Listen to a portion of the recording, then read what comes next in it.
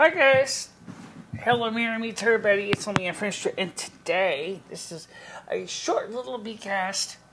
It's Michele calm, and we're going to cover a couple of things that we did not get a chance to mention on the live stream, because I didn't really think they would really fit into the live stream. And we're going to start with the most important thing. People asked us why this man named Bird decided to hack Michele's Discord. I can't tell you his reason for hacking Michele's Discord. I don't know why he would waste his time to do it. But there are people that would do something. He didn't say anything specifically that he wanted money or Bitcoin or anything like that. It sounded like he kind of did want something, but Michele said, nope, not going there. So she decided not to endorse his ransom. As she looked at the message real quick, she didn't go into a lot of detail on it, because she was in the process of doing her musical concert last night. And in that musical concert was a very important release of energy from Michele. I got Michele here, of course. I'll let Michele talk about that. Yeah, the concert was very special. And we covered a lot of different genres of music. And we had a great time, and it was a lot of people liked it. And you got a lot of copyright warnings. I got a lot of copyright warnings, but no strikes yet. Let's hope we don't get any strikes. Once in a while, I will do a concert. And I know that you said you wanted to do some music too. I do, yeah. But I don't know if how well that's going to go. Second thing we wanted to both cover is the doctor's appointment. And I just called the doctor's office. And it was confirmed that I was not referred out for my ear or my leg or my foot. I'm a little bit surprised why. It's almost like my PCP doesn't think either one is really significant enough to require a referral. I kind of disagree with him. I think with the ear especially, it would be advantageous to have gotten that referral. The mental health referral, I did not ask him about the mental health referral. More than likely, he would have me go to BHC, which I already have a direct contact with somebody at BHC. I just got to go ahead and get in contact with Michele and the financial aid program. There's actually two Michelles in the office. And get new application filed for the next 6 months for the therapy, if we feel it's necessary. But like me and Lumi have said, is since we have had a chance to work it out and to gather our senses together, that we are doing a lot better. Yes. And also, unfortunately, Michele's channel is also doing better. Now, people wonder if I was jealous of Michele. No. I'm not actually jealous of Michele's channel. And I'm not jealous of Lumi's either. In fact, except the fact is Lumi is much more successful in a lot of ways with some of the audience. And that's important to remember. Lumi is a good person. And so, yeah, you're going to have your people have their differing opinions on content, but that's okay. Stacy and me and Lumi had a conversation yesterday where it was off the record. It was nothing on the record. And we talked about the things that me and Lemmy do. And she said, my personal observation is, he says, you and Lumi are very distinctly different people. Now, I know that some people would say, take that with a grain of salt. Yes, I agree. But, also, several other people have said the same thing, is that I find it absolutely interesting to see how you and you gotta really put some Vaseline on that itchy spot. Actually, it's not really that bad right now. No, it's not that bad right now. It's the most important thing is that we are doing better.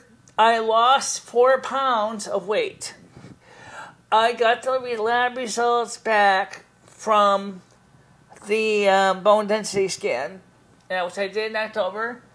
And Dr. Lumi said the only place where you have lost any calcium is in your tailbone of your spine. And I said, so what would cause that? He said, age. He said, you're getting older. He wants me to go back and get another mammogram, which is not a problem. I can do another mammogram. That's no big deal. I've done one last one. Last one I did fine. I had no masks. Everything was clean. He wants me to do a poo sample to make sure that there is nothing irregular with my gastrointestinal tract, which when I described to him my gastrointestinal tract, he says, you easily are going to have the kind of situation you're having because of the fact that your liver is dysfunctional. Your liver is not producing the right amounts of bile, and it is going to have an effect on your digestive system. And I said, well, another thing I want to know is what would cause my weight gain. And I said, because I tried not eating gluten and I seem to do a little bit better. He said, you could have Crohn's disease, you could have celiac disease, you could have something that's related to your liver. He said, but you shouldn't drink a lot of milk. I said, yeah, I do. And it doesn't bother me, milk. It does not cause any kind of irritation. So I definitely think that there's something in my digestive system that is wrong. Yeah, I think it's very likely. But he did not give me a referral again. So I don't know if there's some reason why he didn't. Or did he? He sent you a referral for the mammogram. Maybe he can only send one referral at a time. That's a good question. I don't know. Maybe, yeah. I'll have to ask him about that. I see him again in a few months. I definitely think that I don't really want to see how we're doing. And also, I think you did great with the eyebrow. I think you and I both did great with the eyebrows today. And it looks really good. And I'm impressed. Thank you. You were cute. No, seriously, guys, she is cute. I mean, you go. But, some people would say, why don't you do your hair like this for real? Well, there's the thing. If I did my hair like Lumi's hair, what would Lumi have for hair? And the real hair, you would have to use a flat iron and a curling iron, and because your hair is naturally wavy, it would be really kind of awkward, because you'd have to use a flat iron on it, and your hair would just potentially burn up. Absolutely. In fact, it would have to be cut about the short anyway, just to regrow, because of the amount of damage that would have to be done to fix it. Yeah, that's absolutely true. So what we've been doing, me and Lemmy have been doing, is with all the issues that are now being, becoming less of an issue, we have been able to enjoy ourselves.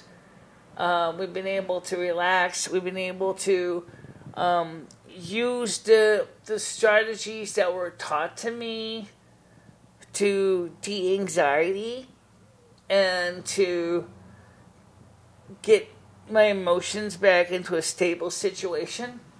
And that's what we've been doing. We've been working on that.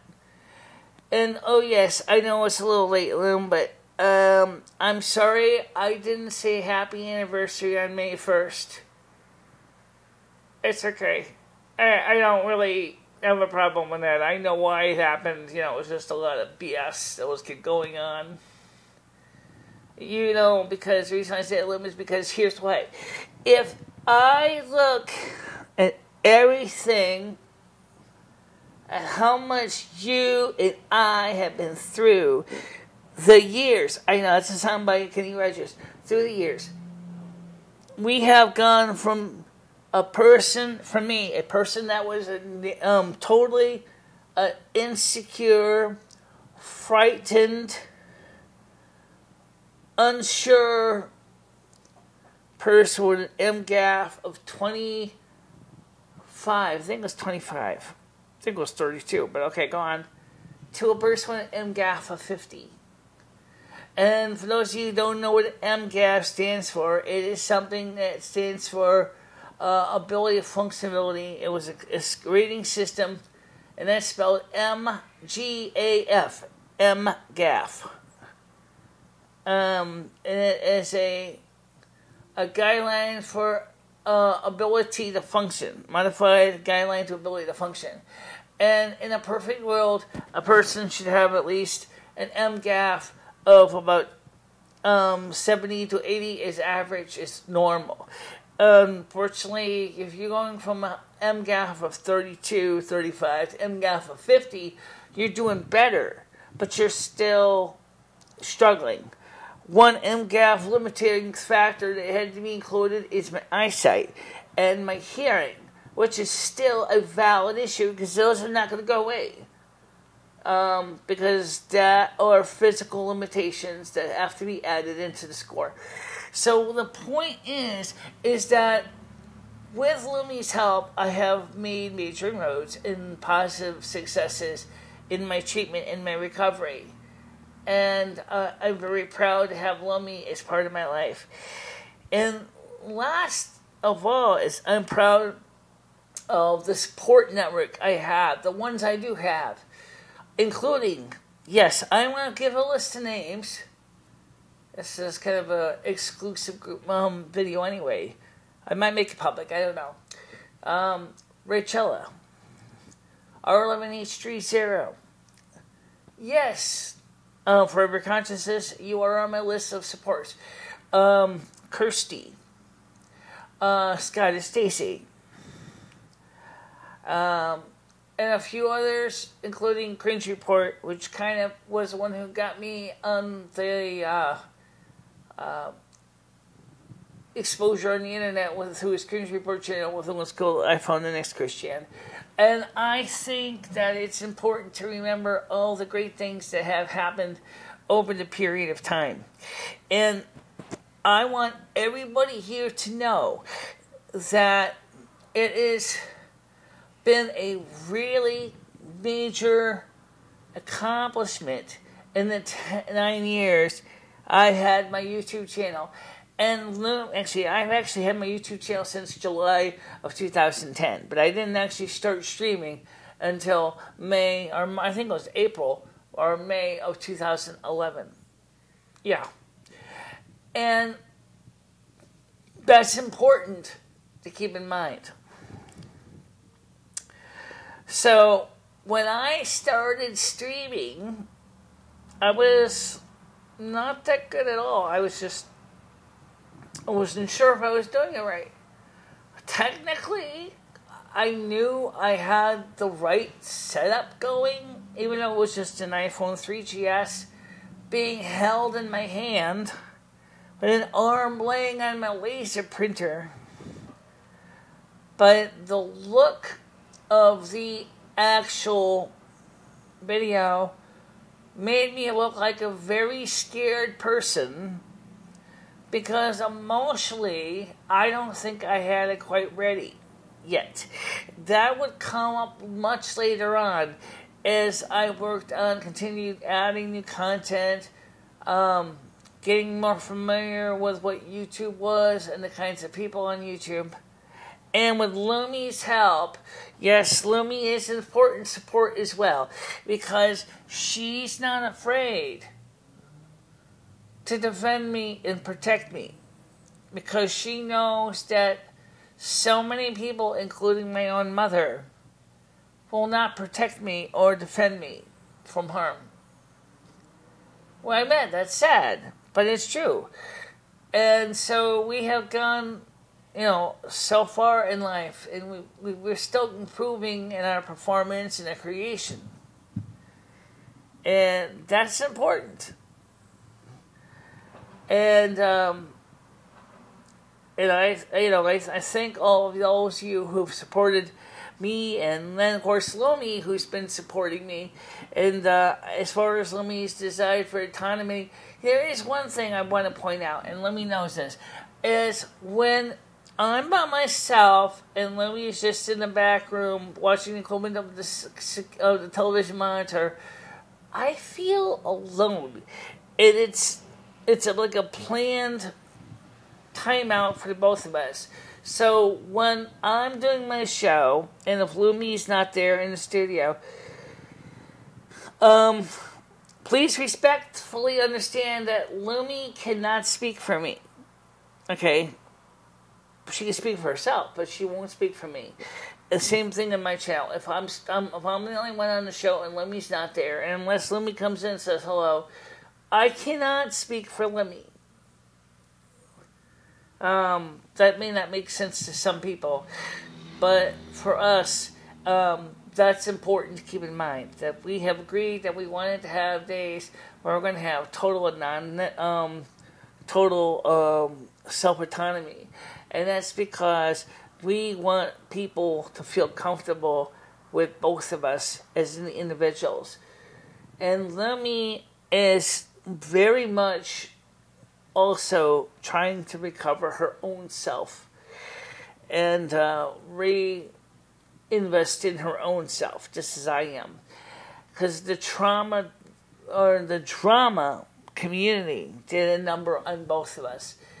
And so we both needed to take a time out from each other for a time being to reestablish our own autonomy. And that's something that may surprise a lot of people. And I'm sorry if you have a hard time understanding this, because it's just beyond what you were ever taught in school. But life is not always what you see in the textbook. There's so many times when things happen in life that cannot be explained away. And it's really, really so important that you have an open mind and be willing to ask questions beyond the textbook answers. Rachella has done this. Stacy has done this. A few others have questioned this and said, am I to judge Lumi or Michele? The fact is that they are in love with each other and they're married to each other and they have sex with each other. Am I really the one to sit there and say that's impossible when we see conjoined twins and we see strange weather patterns that defies explanation? Am I the one that can just say is prove it or it never happened, and then find out that I cannot deny that there is a facial expression difference between the two and that the two clearly do communicate with each other? Am I the one to say that that's impossible? Somebody have said to me, I don't know if I can just dismiss Lumi and your love and your existences. And let's ask another theoretical question.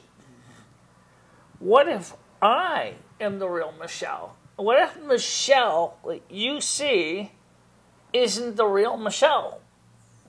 See, now that's a good question, because everybody assumes that I'm the real Michele.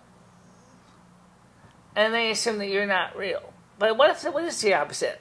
I mean, let's just throw that out. This is a mind game, just a mind puzzle. Figure it out. If Lumi is really me, and I'm not Lumi, so if Lumi is really me, and then who am I? Maybe I'm the fake one, if that's the way some people think about it. I don't know. The point is the reality is the name says on the birth certificate Michele Marie Delaney. The lease says Michele Marie Delaney. My phone bill says Michele Marie Delaney. My electric bill says Michele Marie Delaney. My internet bill says Michele Marie Delaney. But given the way the universe works, what if Lumi, according to this mind puzzle, is Michele Marie Delaney? If that's the case, who am I? See, you could get into that situation where everything that you thought was right could be totally wrong. Of course, you really are Michele Marie Delaney. Yes, I am really Michele Marie Delaney. I'm just using this as a mind puzzle. The point here is every single person assumes something, and then when they see the results, they go, "Oh, wait a minute, that's not right." But it's wrong. But how could it be wrong? It defies explanation. If you are a person who believes in an open mind, you might say, okay, wait a minute. So if Michele, in this hypothetical example, is not real and Lumi is really Michele, then what if, what does that mean? If we were to do the idea of thinking that we can kill off Lumi, would we really be killing off Michele? It's a great question, and I'm sure somebody, a philosopher, would seriously go, I can't answer that question. It's too strange. I say there are questions in the universe that one cannot always get answers for, but rather will need to just basically go by their gut instinct. And if your gut instinct disagrees with my gut instinct, that's fine. But, the point is, you can bring it up in a polite way and we can discuss it. But if you're going to go out there and say, oh, I reject your reality and substitute my own, I say you're a flaming asshole. If that's what you think about me, you see me and Lumi as a flaming asshole because we disagree with what you're saying. That's not a very nice thing to say. Remember what Lumi said today about courtesy and being polite and manners. You can say a lot to somebody without offending them and still be very, very clear on how you feel about a subject. Absolutely. You can be anything in the world you want. You can, and if you really want people to listen to your argument, you need to present your argument in a way that is indicative that you had researched it and thought it through and have a good set of points and counterpoints. If you have those, if you have a solid argument for a solid debate, you may win some people's support. But if you just going out there in a flame fest, you're not likely to get too many supporters. Right. And the other thing is that what does it honestly matter about me and Lumi do behind closed doors. It's just like the song by Charlie Pride, Behind Closed Doors. If me and Lumi are happily enjoying each other's intimate company and we having a good time and it makes us happy, there's nothing wrong with that. Okay? If I don't think it really would make I don't think it matters what we do in the bedroom or what we're eating in the kitchen or what we're listening to on the record player or on our MP3 collection. It doesn't matter because it's us. It's our time. And lately, let's be honest, one of the most important things that we ended up sacrificing after all the baloney that was going on was the time that me and Lumi used to have together. And I miss that time. Because that was when me and Lumi could just basically do the equivalent of take off all the mantle of the daily bullshit and then just get into our weekend clothing attire, which obviously it's summer coming, right? So it would be like the equivalent of a bathing suit, right? A bathing suit, going out to the equivalent of the pool, soaking up some sun, maybe having a barbecue, using terms that you guys can understand here because it makes it easier. If I start explaining what we really do, you totally would never get it. That's, to us, that is important. And that is the reason also that Lumi and I have wanted to have our own autonomy, is because people have said, I don't like Lumi, and then on Lumi's channel they say, I don't like Michele. I want to know the host that's hosting the content, and that's absolutely fine. Yes, absolutely. And you should know the host. You should. I mean, there are husband and wife teams that do YouTube channels, and there are husband and wife channels that have either A, he has one and she has another, or like in the on the Hydraulic Press channel, where the husband and wife together are doing a YouTube channel. And that's absolutely, totally cool. Nothing wrong with that. So, I mean, I am glad to know that some of you are truly concerned about our well-being. I understand that. But please do keep in mind that we are also concerned about our well-being. We were taught coping strategies on our last time that we were there for the last 6 months. We were taught coping strategies to deal with the issues that affect our mind. We were told ways to help deal with the information. Kathy Moran was very clear. If you have any more problems with the trolls, if you totally think you're going to lose it, and if Lumi and you both agree that something has to be done, do not be afraid to come back in. She respectfully appreciates what Lumi has done for me and for her. I say her meaning Lumi. Lumi benefits too from this, and we both do. And this year, I have every intention to get out there in the sun more, and that's what I'm going to do. Mention photography. It isn't like because I didn't want to take pictures. Hell, it's been raining like crazy for the last few days. In some parts of the country, it's still raining like crazy. So who's going to sit outside in the dripping rain trying to take pictures? You know, that sucks. You know, it's like, I wouldn't mind when it's sunny and I can go to the park, and I used to do live streams, and I used to have fun. And I gotta admit, even if I was at the park, even if we had live streaming ability the way we used to have it, we couldn't have seen the questions anyway because the screen was washed out from the sunlight.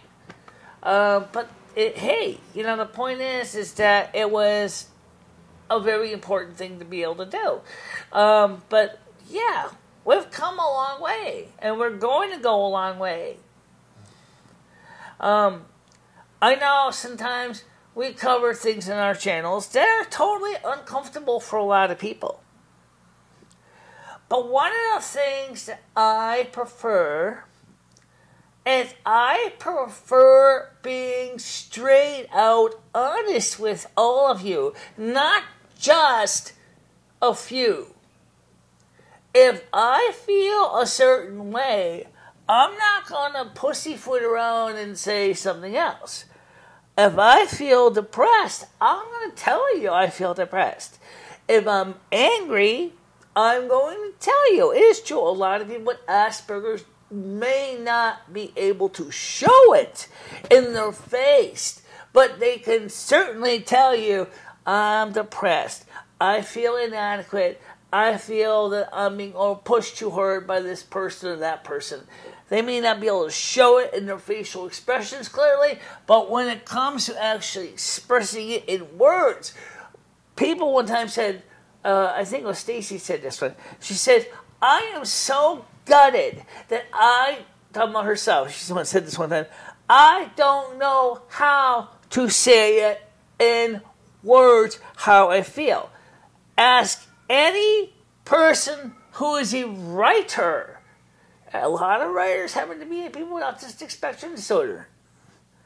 How can you express deep sorrow or deep depression in the written word? It's not impossible. It actually just takes a little thought. And that's a fact. It's true. And one of the things that my channel we used to do was we used to cover a lot of spirituality. Yes, you did. And we ended up going live streams. And I think it was because I felt that the live streams were going to do better than covering vlogs with spirituality topics. My personal experience is the live streams are great for earning minutes and viewers, but if you want to get a major successful topic out, a live stream is like traveling a long meandering river with lots of slow eddies. You're not going to get much done in the time allowed. You're going to basically be constantly getting caught up in the eddies and the currents of the river.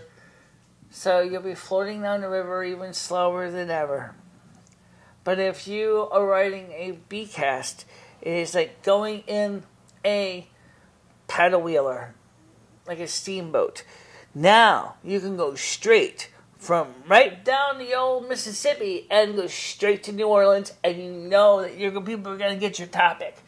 Versus sitting in a rowboat without any oars. That's a big difference. A B-cast is like being in a steamboat. A live stream is like being in a rowboat when all you got is oars. And you're just going to basically be going much slower. It's going to meander on. It's not going to have the kind of concrete punch in your face. This is the way it is. Bim bam done that you get in a live stream. It's not going to be there. It's going to be in the B-cast or in a vlog. That's when you get straight to the face, and it is clear, it is concise, and it's not something that's easily avoidable. And that's what you have to do. Agreed. Anything else? Just the fact is, I want you to know that I appreciate everything you have done and what you're doing now and all the effort that you're putting into your content.